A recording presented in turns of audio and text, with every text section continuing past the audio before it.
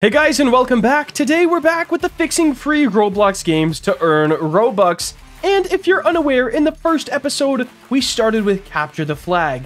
This awesome Roblox template that, well, I guess isn't exactly the most awesome, but it is a cool template nonetheless. And we transformed this whole build into this build, which is pretty magnificent. There's a couple more things that we need to add to this before we could call it done and move on to the next build that you guys left in the comments below, which I saw it.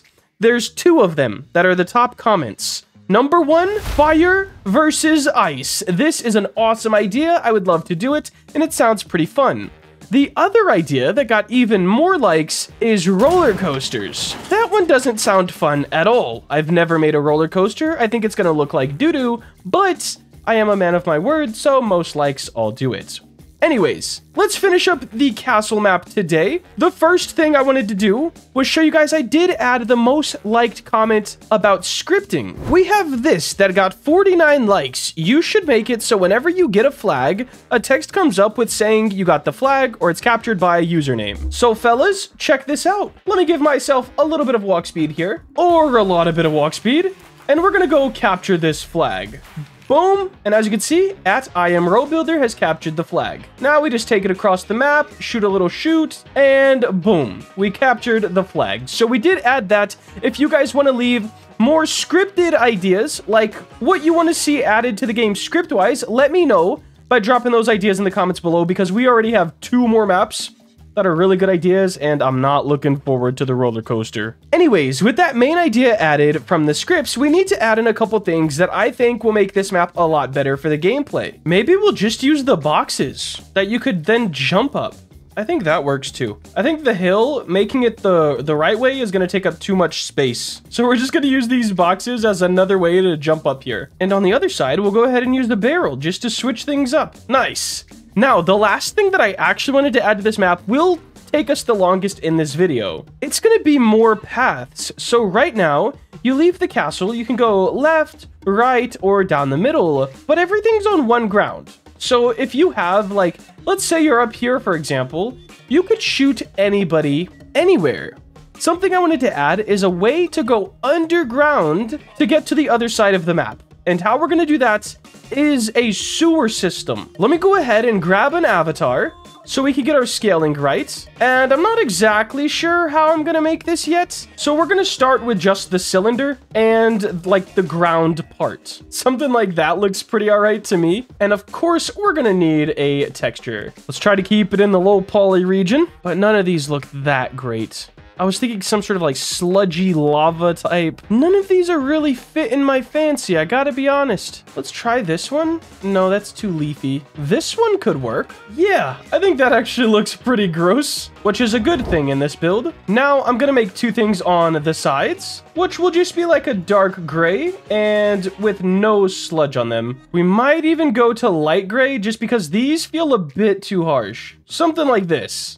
And now our main sewer cylinder, we gotta figure that out. I do want to go a bit darker. Honestly, not bad. Not bad at all. Now, just to figure out how to make this look good, because right now it's a couple basic shapes. Let's group it together and move it over here. I'm gonna move this up to stop all the Z fighting, and I'm gonna move these out. All right, now we don't have any Z fighting. The next thing I think I'm gonna do is add in a part and make this look like some sort of grate over the top of the sewer, but not on all of it. So there's gonna be like gaps. I don't know, let's set this to like 10 and let's edit this before we get too far along. Why does this texture tile ugly? You know what, we're gonna send it for now, but I just hope you know I'm not exactly the most proud of it. Make that a bit darker. Our part itself is gonna be quite a bit lighter. And there we go. We have a cool little grate type thing. And we're going to space them out just like this. There we go. We have a little bit of a design going down the whole thing now. Not too bad. Up next, I want to add in the ends, because I think you're going to just teleport into the tunnel and out of the tunnel. That is still to be determined. I do think teleporting would be super cool, though. We're going to make this really black and neon.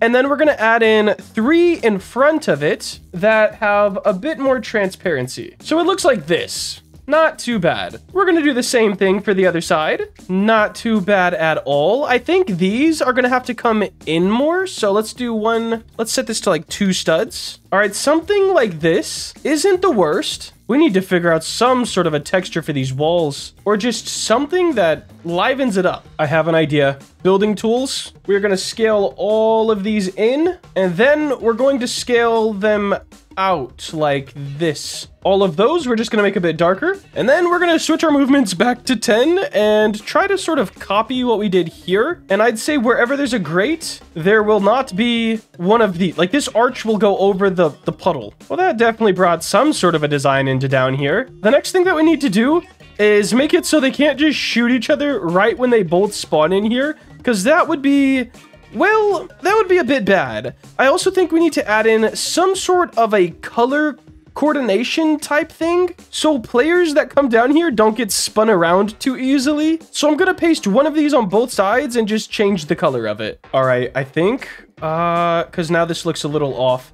You know what? We're not going to use these. We're going to use barriers. So I have this barrier and this palette from my pack, and it's going to be pretty nice. I can use these as covers, so you can't just get shot right away. And then palettes are always nice. We do need to dingy up that color a little bit, sort of just dropping it down. And this will just be nice stuff to fill up this area, but also give players cover from the incoming RPGs. Now, I think we're going to make these barriers the actual colors. So this is the blue side, and we're using electric blue. So I think they're going to stick out like sore thumbs. Maybe that isn't the best idea, because I want something a little bit more low-key that just doesn't look horrible. I have an idea. You know what? This could actually be the W here. That will be for the blue side, and then we'll do the same thing, but on the red side. Very low-key. I like it. I think I'll add one more on the higher part of it as well. So let me show you guys what I'm talking about. Bring this on up, drag it back. Something like this. It'll just really let you know what side you're on. Oh yeah, I think that helps quite a bit actually.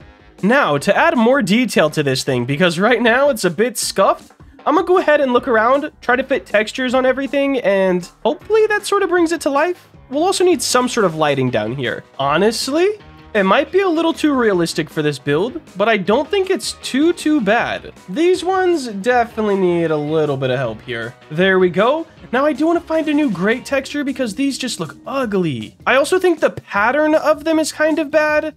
So we're going to delete all of them and do one grate across the middle, or 2 grates across the sides, so the center is still open. So here's the idea, guys. We can either go like this all the way down, which doesn't look horrible, or we can attach it to the sides like this and go all the way down, which also doesn't look too bad. I think personally I like the sides one. Make people have to like kind of jump back and forth a little bit. Could be cool. Something like this. I'm not mad at it, bros. Definitely isn't one of my best builds, but you know, we're getting there, I guess. Let me get a light for down here. Yo, these ones, I actually hate them from the asset pack, but I feel like they have that dingy look, so might as well, I guess. Let's go ahead and put an attachment, and then we're gonna put a point light inside of the attachment. Drag this down a little bit, and I think I want to give like that green aesthetic from the light, and just to make the area feel even more gross, I think we need an even darker green, like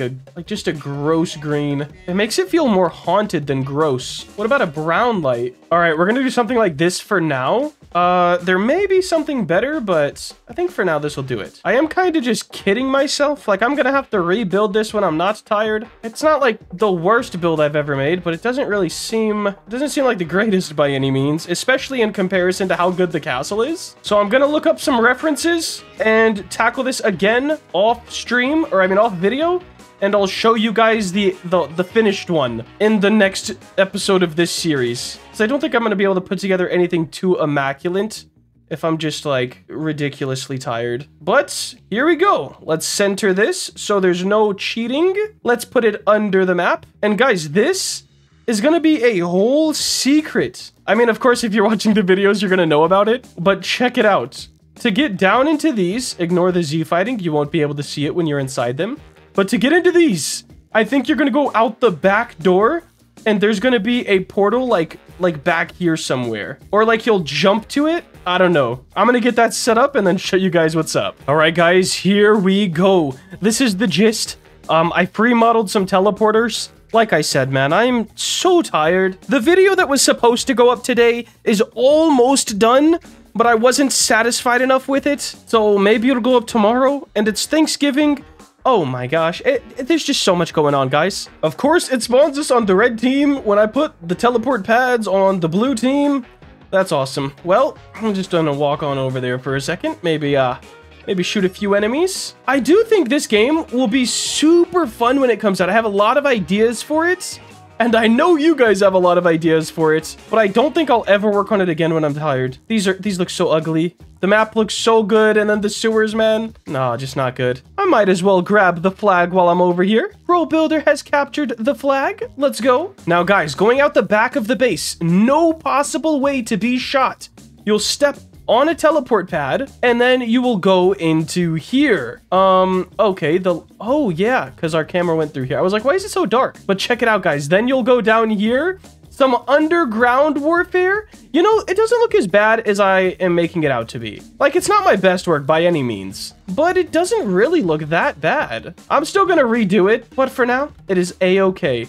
Now, I didn't set up teleporters on this side, so we can't just teleport up into the back of their base or anything. Also, that might be like super overpowered going straight to the back of their base. So I'll have to figure out how I want to set that one up as well. All right, it is question time to wrap this video up. Our first question from the previous video comes from Grumpy Bones. Question, what's your favorite Roblox game? At the moment, my favorite Roblox game is Bid Wars. I almost said Bid Battles and Bed Wars. I don't even like Bed Wars. Bid Battles is my favorite Roblox game right now. No question about it. Question number 2 is from San. Question, do you actually play Roblox or do you just use the studio apart from playing on your gaming channel? So yes, I do upload on the gaming channel pretty much every other day. And I'd say I play more than I upload. So yeah, I definitely do play Roblox. Most of the time, if I am playing, I'm trying to make a video, whether that's grinding something out or working towards something. Yes, I do end up playing Roblox quite a bit. Our last question is from CTD Entertains, and it's a good one. Have you ever come across getting stuck on something that someone asked for in a commission, like some sort of object that took so long to make? And yes, I remember it vividly. The first time someone ever asked me to make a basketball net. Okay, well, they wanted the whole hoop, but the hoop wasn't the problem. The net itself took me so long to figure out. Now I can do them pretty quickly. I learned, but I just remember I was like, bro, please, can this be like one of the basketball hoops, like in the hood or something with no net? Like just something else, man. Can we not do the net? It was like, we need the net. So yes, it took me forever. It looked horrible. I'm happy this was a long time ago, but it looked horrible. He thought it was okay at least, and we went about our days. Had he ever commissioned me again? Definitely not. Definitely not. But yes, man, the basketball net was the hardest thing I've ever had to do, or I guess the thing that I struggled on the most at the time.